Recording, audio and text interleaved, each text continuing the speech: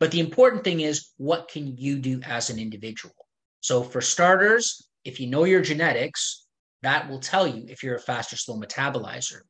Then, depending on, and regardless really of whether you're a fast or slow metabolizer, but particularly if you're a slow metabolizer, you might want to consider some of those dietary strategies to increase the expression of CYP1A2. But more importantly, you really want to limit your caffeine intake because CYP1A2 is a double-edged sword.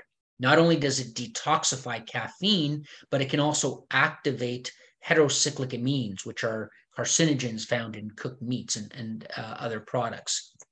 So when I found out I was a slow metabolizer, I eventually cut back and I drink decaf. At first, I thought I was going to get pounding headaches and be really tired, but it didn't really affect me that much. Other people, they do experience withdrawal symptoms. And so for them, my recommendation is always to make half calf, half decaf. For a while, I had 2 different tubs because I make my coffee myself, and I put 1 scoop of regular and 1 scoop of decaf and kind of mix it, and then eventually increasing the ratio to have more decaf, and then eventually you won't even notice that. That's a clever life hack. I am a fast metabolizer, so all right, lucky you. Yes, and I enjoy coffee. Yeah.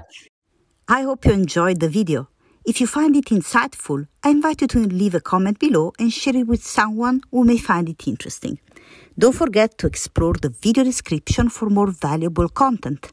There, you'll find a link to access my free webinar on epi-nutrition, a groundbreaking health paradigm I teach in my university courses.